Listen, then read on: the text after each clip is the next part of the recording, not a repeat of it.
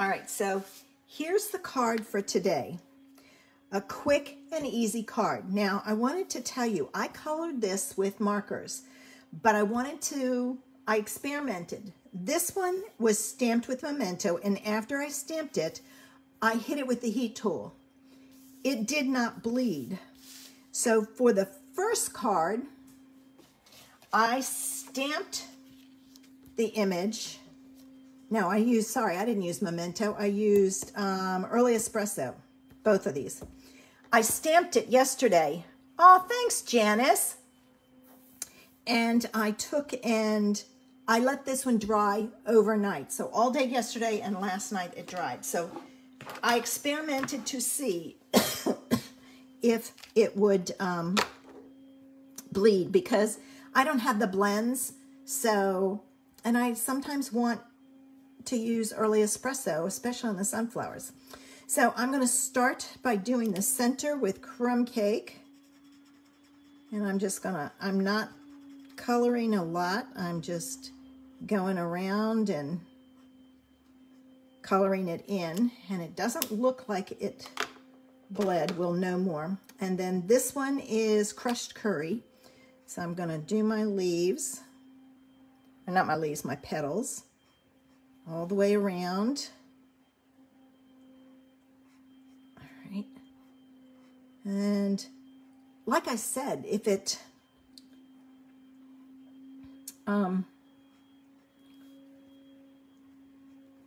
you let it dry, it doesn't bleed.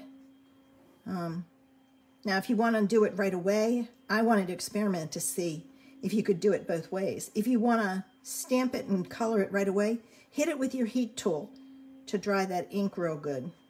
And it did not bleed. All right, and this one is not bleeding either. But I will clean at least it's not bleeding much. If it bleeds some, I'll know when I scribble off. So let me get a piece of paper. And it bled some, but not a ton. All right. And then the leaves I did with Old Olive. I had a hard time coming up with the green. Pear Pizzazz wasn't dark enough. And Shaded Spruce was too dark. All right, so that's done. This is mounted onto a piece of pattern paper, and this is from the Regals collection.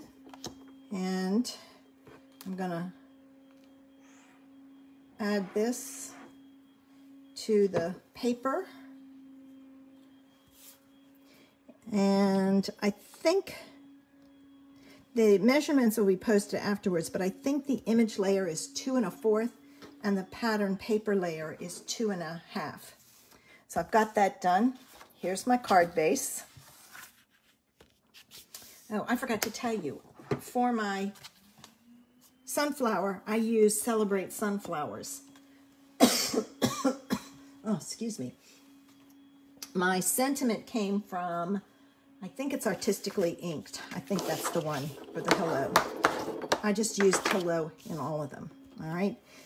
I'm gonna put this flat. You can use dimensionals, but I didn't wanna, again, I'm very conscious of, with the post office's prices going up, I don't wanna use a lot of dimensionals and end up having to pay extra postage. All right, so my hello, of which I do not see, let me get in here and see. Nope. Wonder where my hello is. It's not on the table. Oh, I wonder if I put it away. I bet I did, because my Artistically Inked isn't over there, and yep, there it is. And that shouldn't be back on my shelf because there's a stamp missing out of it. So, did you ever do that? Put things away and then think, oh my gosh, I need it for my card. All right, here we go. All right. All right, and I'm gonna stamp it below. And there's the first card. Quick and easy, no problem. All right, but I decided I wanted to change it up a bit. So I'm going to use All Things Fabulous, and I'm using these layers and this leaf. So the first thing I'm going to do is I'm going to start stamping, and I've chosen Flirty Flamingo, Calypso Coral, and Poppy Parade for my layers. So I'm going to start with Flirty Flamingo, and that's going to be the large flower. All right, so I've got that there. All right, and the next layer up is a bigger one, and it's going to be done in Calypso Coral. So I'm going to stamp it. Now, I don't know how this is going to work. Oh, yeah, you can still see it. I was thinking, oh, it may not be enough of a difference. And then the top layer, or the center of the flower, is Poppy Parade. All right. So I'm going to ink this up and stamp it in there. So we have some dimension to our flower. All right, and then I need to get my leaves, and I chose Granny Apple Green. Do you guys struggle with colors for the different layers for your stamps?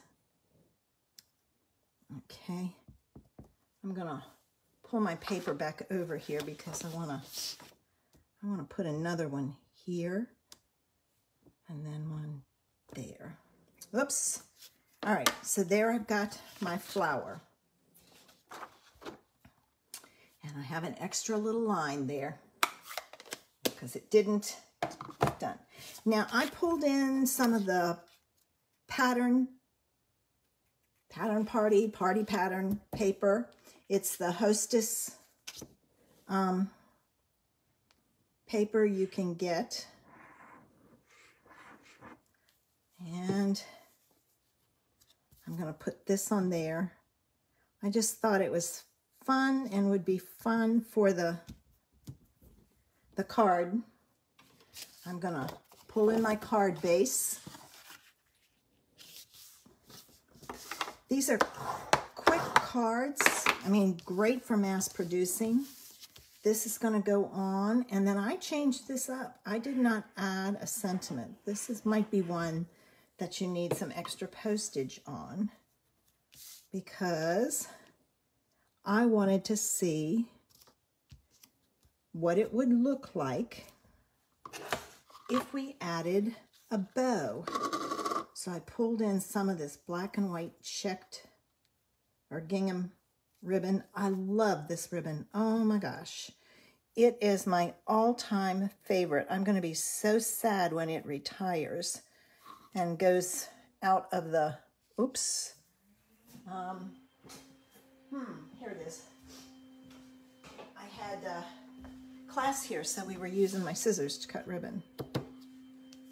Do you guys have a favorite ribbon? What's your favorite ribbon? But I've got like 2 or 3 of these things because I love them. Oh, thanks, Sharon. Sharon, don't forget to send me your address because you won the card from last week. And I'll ship that out to you. Just send it to me in a private message. All right, and I'm going to put this underneath. So if you don't want to put a sentiment, you can do that. All right, now I'm going to move that to the side.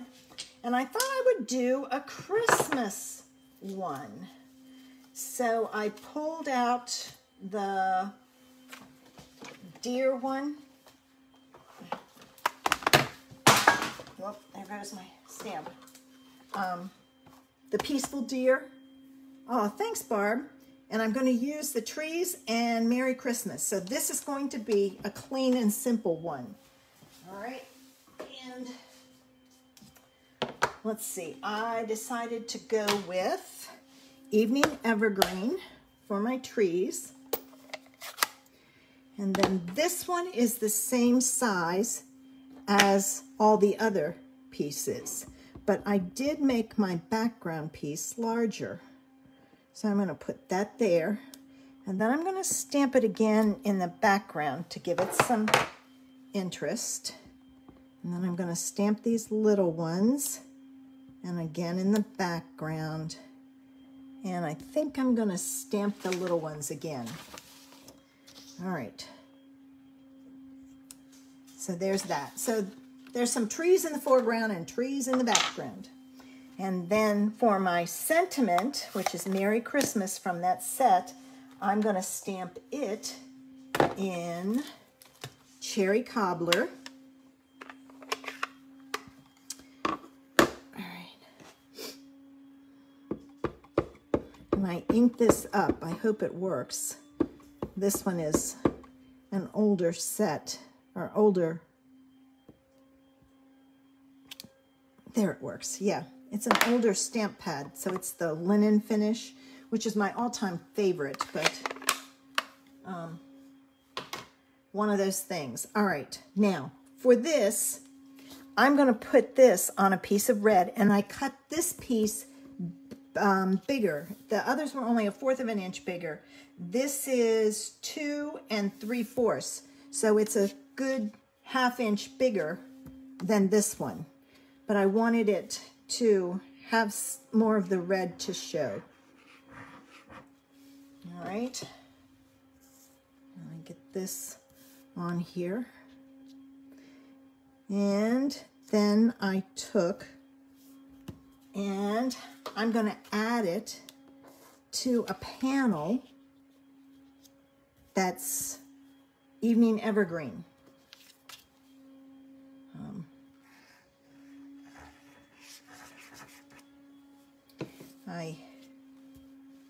I love this striped paper. So I'm going to put that on there. All right.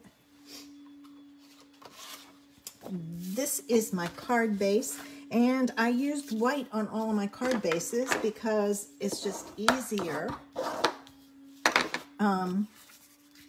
You don't have to add extra layers inside. If you're going to have a lot of layers on the front, think about, you know, you start adding too many layers, you got to pay extra postage.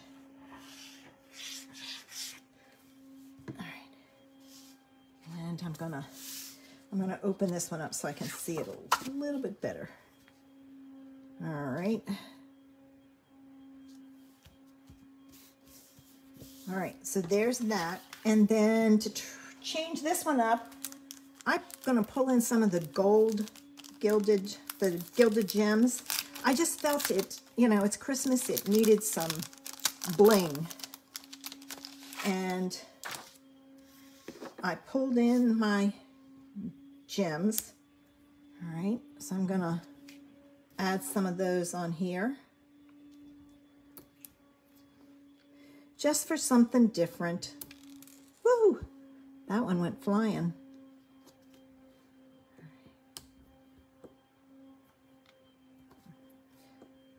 And now this one will probably take more postage because of the gems. You can also emboss that background. So there it is. 3 cards, quick and easy. And it was done in about 20 minutes, maybe less than that. So not hard. And like I said, all of the dimensions will be posted after this is over with, so you have it. But I mean, you can go from simple to stepping it up 3 ways and using different stamp sets. The only thing you have to do is when you're cutting this square, it's got to be small enough. Oh, thanks, Barb. I love it. I love the Christmas also. It's got to be small enough to, the image has to be small enough to fit in that square.